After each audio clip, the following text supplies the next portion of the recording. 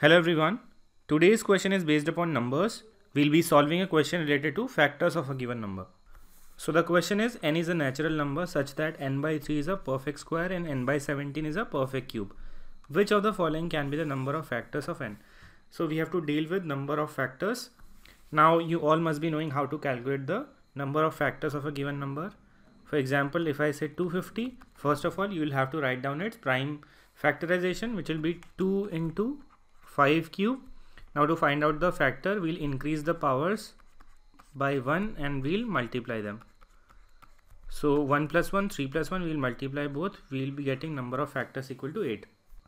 Similar concept has to be used over here. We can see that n is being divided by 3 and 17. So definitely n will comprise of 3 to the power something and 17 to the power something. So let the powers be a and b. Now first of all, let us deal with the divided by 3 part. We have 3 to the power a. We have to divide the number by 3. After that, we should get a perfect square. Perfect square, that means the power of 3 must be a multiple of 2 after dividing by 3. So we can say that a must be equal to 2n plus 1. So when you divide the number by 3, you will be getting 3 to the power 2n. That means it is becoming a perfect square. But since this 17 to the power b is also attached to n, so we cannot ignore it. On dividing by 3, the whole number n should become a perfect square. Now if we deal with the divided by 17 part, we know that 17 to the power b, it will be divided by 17 and then we'll be getting a perfect cube. So b should be in form of 3m plus 1. So in that case, this extra 1 in the power will get reduced and we'll be getting 17 to the power 3m. So first of all, the basic structure of n or the basic prime factorization of n, it will be in form of 3 to the power 2n plus 1 into 17 to the power 3m plus 1. This should be the basic form of n. Now if you divide n by 3, you will be getting 3 to the power 2n into 17 to the power 3m plus 1. So this should be a perfect square.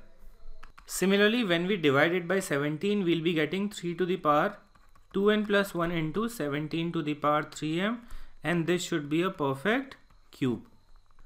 So here we can say that if we put n equal to 1, m equal to 1, so we will be getting n equal to 3 cube into 17 to the power 4.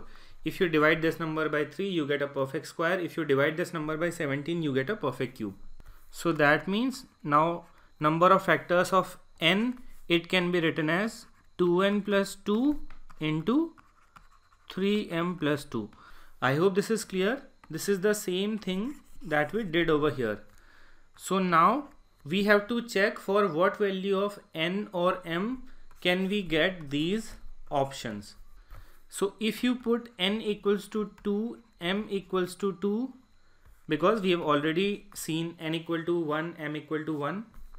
If you now put n equal to 2, m equal to 2, you will be getting 6 into 8, which gives us 48. It is not in the options. If you now put n equals to 3, m equal to 3, you will be getting 8 into 11, which gives us 88. If you put n equals to 4, m equal to 4, you will be getting 10 into 14, which gives us 140. So n will be equals to 3 to the power 2n plus 1, n was 4. So 3 to the power 9 into 17 to the power, m is also 4. So it will be 13.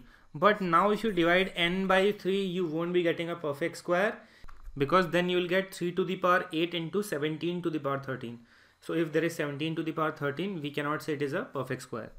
So let us again go back to the initial point, because clearly n cannot be this.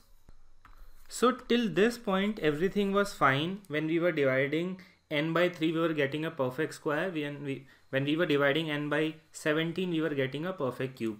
So that means we'll have to arrange something over here so that on dividing by 3, it remains a perfect square, and on dividing by 17, it remains a perfect cube, because in this case we are getting the number of factors equal to 20. So the thing that we are going to attach over here, it should be something which should be both a perfect square as well as a perfect cube. Why? Because we are only disturbing the powers of 3 and 17.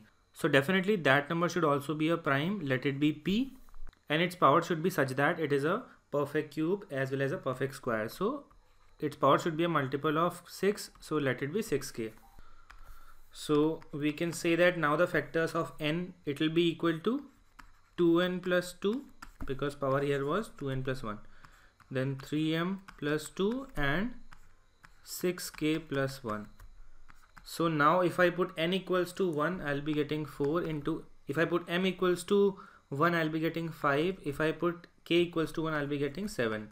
So 7 5 is 35, 4, 140. This is an acceptable case. Some of you might have written 140 just by taking n as 3 to the power 9 into 17 to the power 13, but it is not following the given conditions. While this number is following all the conditions. So option B will be the correct answer. So you always have to cross check that all the conditions in the end are being satisfied or not. If there is any doubt, please ask again. Thank you.